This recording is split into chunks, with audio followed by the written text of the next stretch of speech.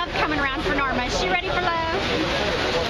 Yeah, no, she's overdue, you know? I mean, she really thought she was getting it with Shelby last year, didn't she? Until he dropped the bomb on her. I think, yeah, she's got so much love to give. She's never been loved the right way. She deserves it. And she's got to, like, yeah, it's coming out in wonky ways, you know, that sort of not having that outlet for herself in a man is coming out in strange ways, potentially energy-wise, with Norman, because that's what she needs. I mean, Norman is everything to her. He's her confidant, he's her protector, and so yeah, I think she's aching to find that in another man.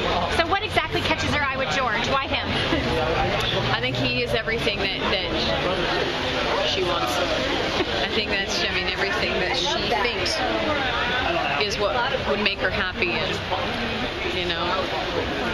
Well, we're gonna hope that it works out for them. We'll do. Yeah. Well, Michael Barton is so good. I mean, I want to see him hang around.